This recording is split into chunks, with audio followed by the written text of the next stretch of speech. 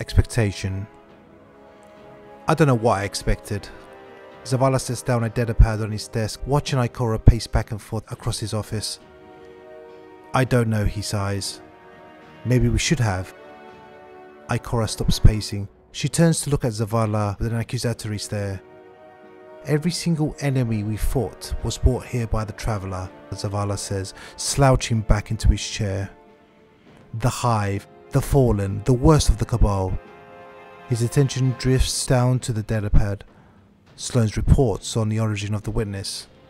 What's one more group of people chasing it? This isn't the Traveller's fault, Ikora says, dabbling back on Zavala's desk. You read the same report I did.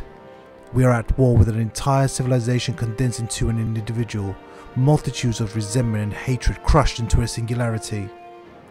Resentment towards the Traveller, Zavala grumbles. I'm not saying the Traveller is at fault. I'm saying it's a harbinger of ill omen. Everywhere it's gone, nothing but death has followed. Does it realize that?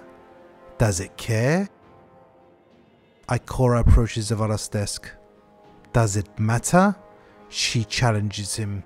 It is obviously outgunned and running. For all the Traveller's strength, the witness is the greater power. It never came to us to uplift us. It came to us for help. Zavala is silent.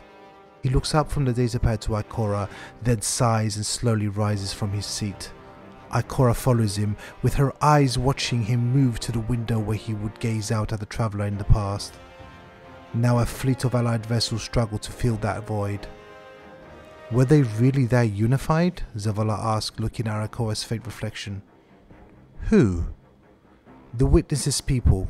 Zavala stares past Ikora's reflection to the city. Were they truly of one mind, united in a desire to become this thing? Or were they forced, compelled into action by the guidance of a few? She can feel the doubt in his words. Not in his wonderings about the witness's origin, but in the vanguard, in what he sees as a parallel. Ikora steps to Zavala's side, briefly touching his elbow.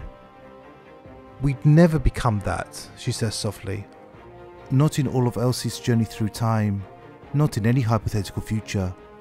We stand together because we believe what we're doing is right, Zavala interjects, looking Ikora in the eye. She sighs, turning to face the window. Her shoulders sag, and she is lost in the details of the cityscape. I don't know what I expected either, Zavala says. But you're right. It wasn't this.